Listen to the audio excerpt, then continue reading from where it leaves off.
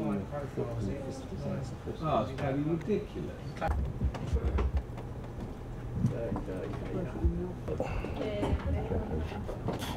Sorry, saying? I'm going to take all the high network off. Yeah. Take telephone off.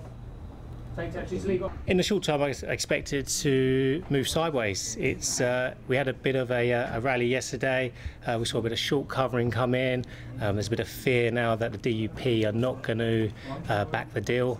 So in the moment, it's still in a bit of limbo. We found ourselves in the same situation with May's deal, a bit of deja vu now with Boris Johnson's deal. It's very much, the numbers are extremely tight.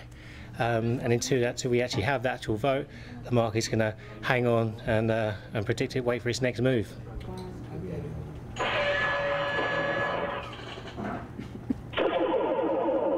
Joanne?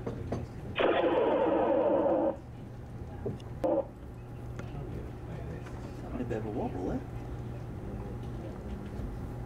We're expecting a huge amount of trading Sunday night. A lot of our clients will be glued to their accounts, to their platforms come Sunday evening, because the markets will be open just before midnight Sunday night.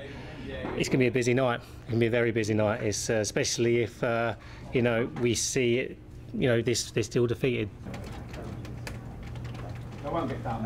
Also, it's rather what we call them. What's going on here? Lifetime P&L, including The house position money, I think, is gone. Kind of wanted them done, didn't he? Yeah, he didn't specify. He just said. We can expect to look at sort of global headwinds now. Sort of domestic pressures are kind of thwarted by what's going on in the global economy. We've seen a bit of a quite a big manufacturing slowdown. That's going to be a big problem when we've got all this out of the way. But general GDP numbers, employment numbers, all the tier 1 readings is what we look for to sort of gauge where the economy is going. But as we become more and more globalised, it's what's going on in China, what's going on in the US, how these are going to affect sort of our markets back at home. Cheers.